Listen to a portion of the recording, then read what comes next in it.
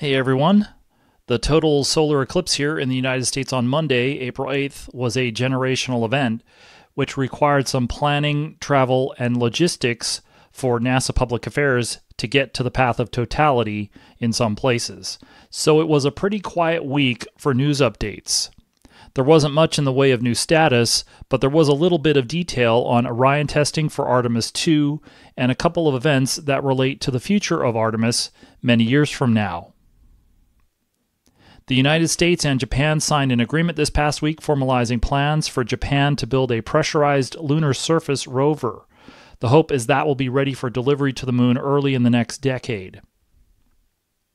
The last Delta IV rocket successfully launched this past week, and it's a reminder of one of the constraints for the Artemis Moon to Mars programs this decade. NASA is using a modified Delta upper stage on the initial version of its Space Launch System rocket, but Delta production is over, and there are only 2 more stages they can use until the custom-built SLS upper stage and new mobile launcher are completed. The Aerospace Safety Advisory Panel, in its 2023 annual report, suggested that NASA spread out the test objectives packed into the early Artemis missions, but the dilemma for the space agency is that there's not enough rockets yet to fly more Artemis missions. The plan is that once the SLS Block 1B upgrade and infrastructure are available, regular flights would begin in the next decade. But Congress only bought enough hardware of the version that flew Artemis I for 2 more launches. There was also another release of pictures and videos surrounding the early April move of the under-construction Artemis II Orion spacecraft into an altitude chamber for integrated testing. So let's take a look at all that. The United States and Japan formally signed an agreement for Japan to build a pressurized lunar rover for Artemis. At the same time, it was announced that 2 Japanese astronauts will be assigned to future Artemis missions, and 1 would be on a lunar surface crew, as opposed to crew members that would stay at Gateway with Orion. The plan is for this rover to be ready to be delivered early in the next decade, in time for use by the Artemis VII crew when they get there. But that's the kind of timescale they are talking about here. Artemis VII is currently planned for no earlier than 2032, and with the natural movement of schedules, could be almost a decade away.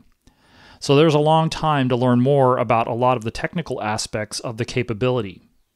It was noted that the U.S. will provide the transportation of the rover to the surface, and also that it was likely to use the commercial cargo service that NASA intends to contract with the 2 HLS providers, SpaceX and Blue Origin. The Orion program released imagery surrounding the early April move of the Artemis II spacecraft into the altitude chamber at its Kennedy Space Center production site. The Artemis II Orion quote-unquote short stack, which is the mated crew and service modules, along with the spacecraft adapter cone, is going through final assembly and test by prime contractor Lockheed Martin in the Neil Armstrong Operations and Checkout Building at KSC. This is the second set of imagery released. I went over the initial release in last week's video, which I'll put a link to above. Lockheed Martin assembles and tests Orion spacecraft in the IOZ, the Industrial Operations Zone of the ONC building, and this past week, on April 11th, some time-lapse footage of the move was published by NASA. NASA Public Affairs also published a feature about renovation of the altitude chamber on the same day, noting that it was the west chamber that was renovated. In the footage, we first see the spacecraft lifted up out of the final assembly systems test cell, FAST cell for short. The feature notes that's a 30-ton crane lifting the spacecraft out of the cell. The short stack is moved out into the aisleway, then down the aisleway towards the west altitude chamber. The spacecraft is lifted up towards the ceiling to make it over the railing at the top of the 2 chambers, and then it is moved over the top of the chamber and lower down into the chamber.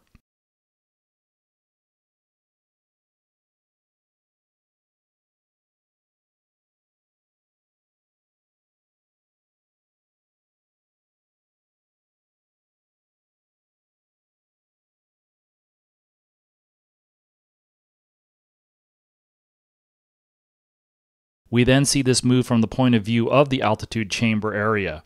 As the spacecraft is lifted up, you can see the bottom of the service module, including the orbital maneuvering engine and the auxiliary thrusters, and also the white insulation covering the bottom of the module.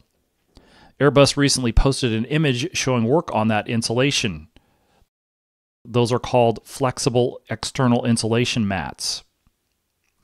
Next is a view from the top of the altitude chamber as the spacecraft is lifted up, over, and then in.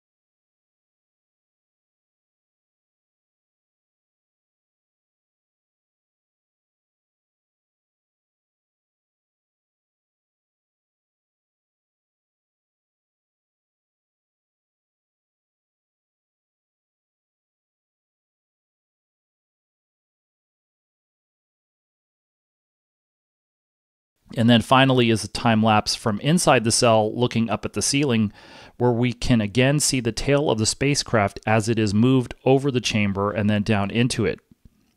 You get an up-close view of the 8 auxiliary thrusters with red protective covers over the nozzles and the OME nozzle as the video ends. A still of the short stack was taken on Wednesday, April 10th and was also released at that time. Looking down, we're mostly presented with a view of the crew module with the closed hatch at kind of the 6 o'clock position, windows and RCS thrusters covered up, and as the file name says, flip-up platforms in their up or raised position. The electromagnetic interference and compatibility testing also started on the 10th. We can see that some of the areas like the hatch aren't fully taped yet, and it's also more obvious that the forward bay cover is not installed. We'll see if those are installed for the vacuum tests that would be coming up in the summer. A few more still images from inside the IOZ that were taken when the Artemis II crew's family walked through the facility in mid-March were also published. The new shots were of the Artemis III and Artemis IV crew modules as they appeared a month ago. The Artemis III CM is in the CM workstation to the east of the clean room. It's covered with protection for possibly electrostatic discharge, but that's also export control protection, so the only thing that is visible is structure. The Artemis IV CM is still mostly structure, and it is seen in the birdcage support structure. Those are relatively new views of those spacecraft, but not much new is known about the status of assembly and test for Artemis III and IV. At least as of this recording on April 12th, we haven't got an update on the status of ESM-3 and when that will be ready to ship to KSC.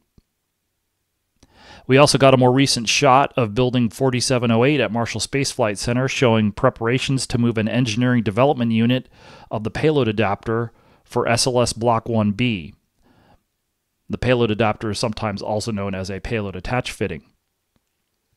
This engineering development unit is being used for structural testing, and these shots in March are about a month after a recent one showing the same unit alongside the 2 Orion stage adapters for Artemis II and III. Now we see that the OSA for Artemis II has been wrapped up, presumably for eventual shipment to Kennedy Space Center. Second stage LH2 secure at flight level. Minus 30. Status check. Go Delta. Go NROL 70. On Tuesday, April 9th, the last Delta IV successfully launched the NROL 70 payload for the U.S. National Reconnaissance Office. Minus 15. Rope ignition. 10. T minus Missile start. 10, 8, 9, 7, 8, 7, 5, 6, 4, 5. We have ignition. 2, 1. Lift off. And liftoff of the final United Launch Alliance Delta IV Heavy rocket, carrying NROL 70 for the National Reconnaissance Office and closing Delta's 6-decade legacy of excellence in space.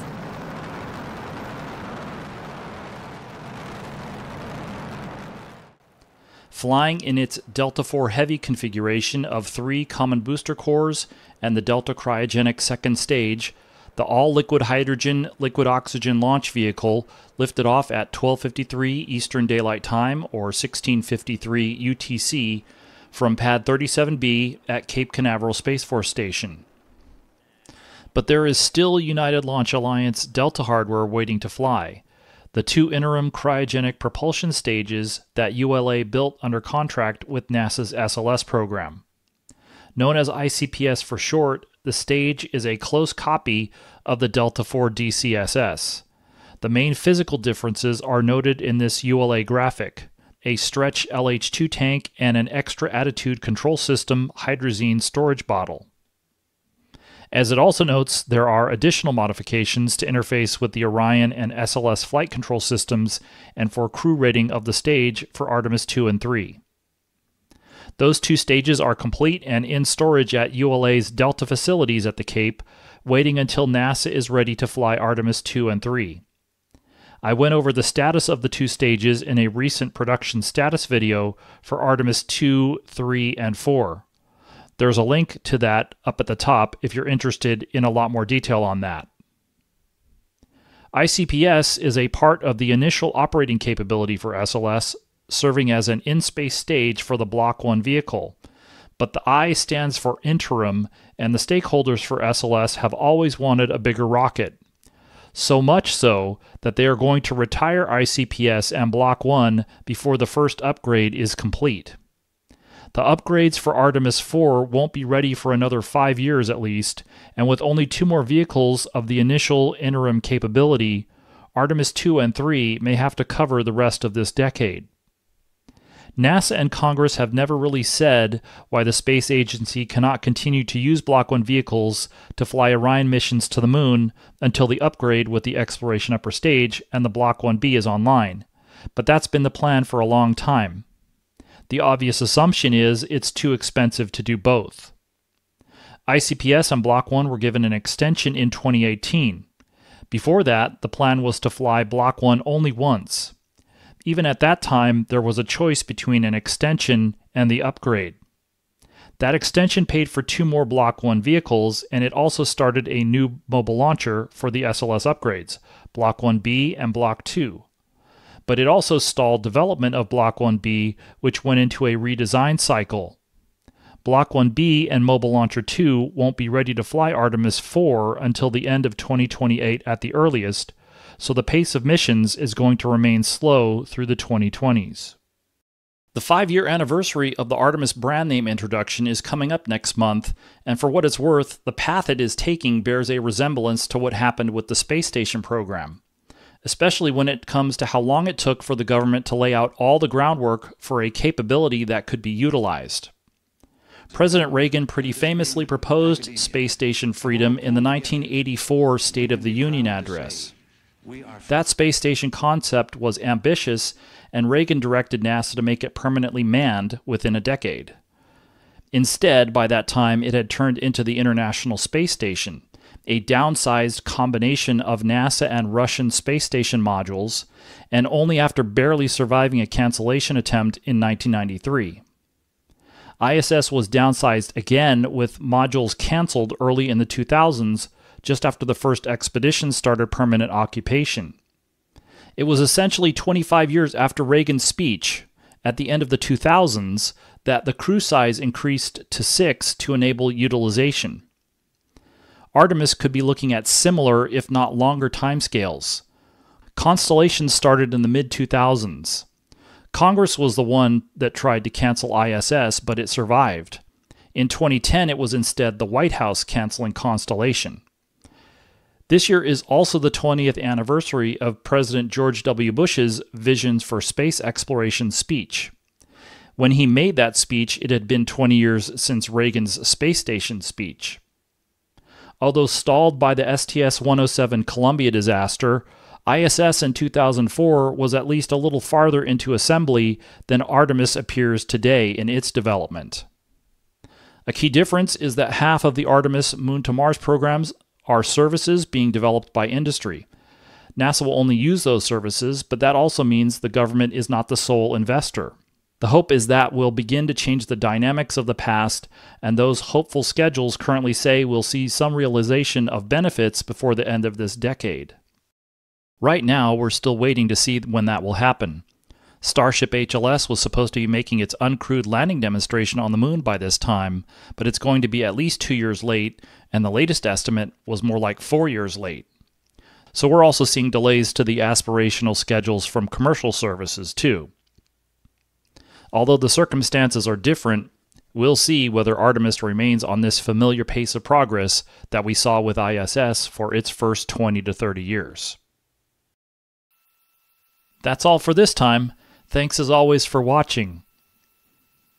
This is also the anniversary of the first Space Shuttle test flight in 1981, with launch on April 12th and landing on April 14th. We still have that list of watch items, particularly for Artemis II this year, and we're waiting to hear what comes next. I'll put the link to the recent status video up again at the end here. It will come up in the customary YouTube last 20 seconds.